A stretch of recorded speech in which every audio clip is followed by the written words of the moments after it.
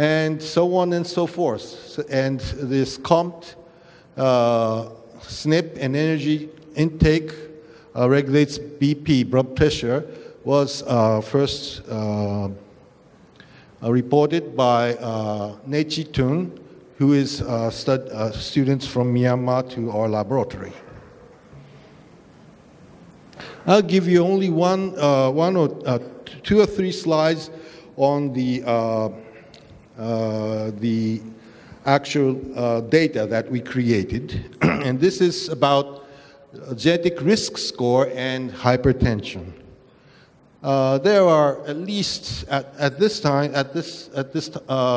that time when this study was done, there were 12 genes that was known to be that account for hypertension susceptibility. We just made a genetic risk score indicating that counting the risk allele numbers. So there are 12 SNPs. So if you have all risk alleles, the point is 24. If you have all non-risk scores, the point is 0. So what is the person's blood pressure according to the risk scores?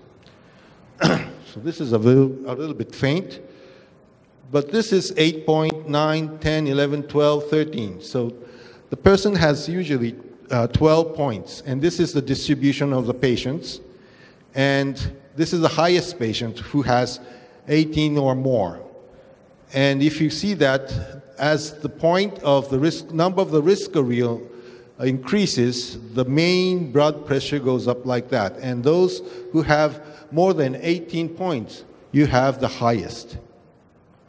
Also, the prevalence for the hypertension can be said for the it increases in increasing manner of the genetic risk score. So it means that if you have more risk SNP, you are more susceptible to hypertension. This is about diabetes, and we can. This is about diabetes, and we checked for 5 DM risk SNPs, and this time it's HbA1c. You can see a very gradual increase by the number of risk alleles. And then we wanted to know whether this has something to do with environmental factors.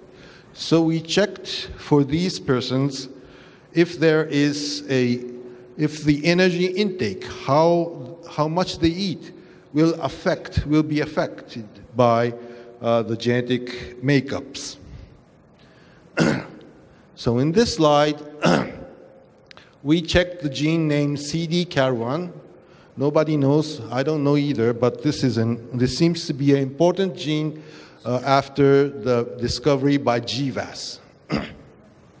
And in this cohort, we took the caloric intake by Food Frequency Questionnaire, FFQ. This comprised about 700 people. So, and we genotype all of them, and these are, the blue ones are for the non-risk type, and the purple one is for the risk type. We stratify them according to the caloric intake. So these are the low intake guys, less than 1,600 calories.